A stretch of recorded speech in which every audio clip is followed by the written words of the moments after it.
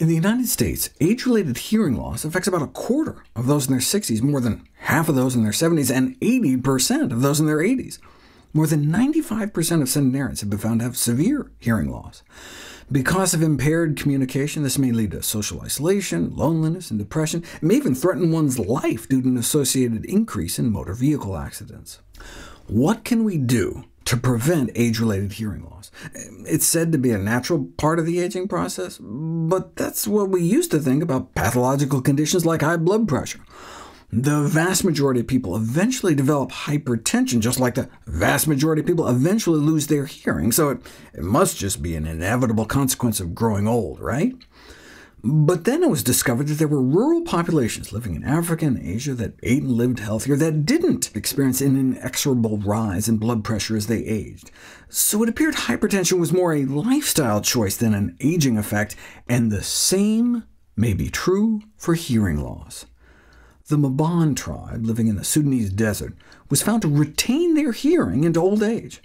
Other studies on isolated native populations found that exposure to modern civilization appeared to undercut their hearing advantages.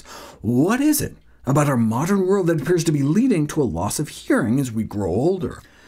Age-related hearing loss is a result of the premature death of the sensory hair cells in our inner ear, which turns vibrations to electric signals to the brain. Once they're lost, they don't grow back, so prevention is critical.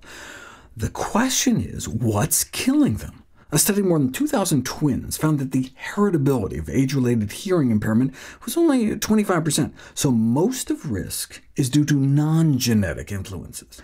Risk factors include repeated exposure to loud noises, smoking, and ototoxic or hearing-damaging medications.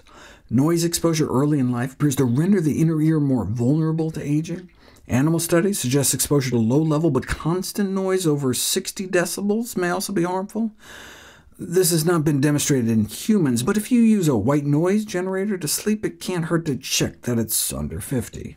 Medications known to be ototoxic include aminoglycoside antibiotics like streptomycin, amikacin, neomycin, kanamycin, which are among the highest-risk medications for hair cell toxicity, but NSAIDs, anti-inflammatory drugs like aspirin, ibuprofen, and naproxen, and loop diuretics, for example furosemide, sold as Lasix, have also been linked to progressive hearing loss.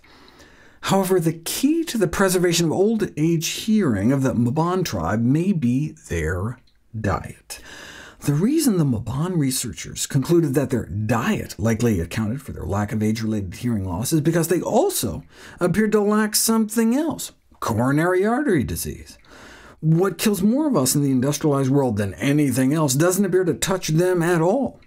Their blood pressures are also perfect their whole lives, at about 110/70 into their 70s, while we, on average, become hypertensive, exceeding 130/80 starting in our 40s. And no wonder. Their diet is almost free of animal protein and centered around whole grains. So they suggested, in addition to the absence of loud noise, that atherosclerosis, clogging the small blood vessels feeding their inner ears, may be the underlying cause of age-related hearing loss in most of the rest of the world. But you don't know until you put it to the test, which I'll cover next, after dealing with a supplement shown to slow age-related hearing loss.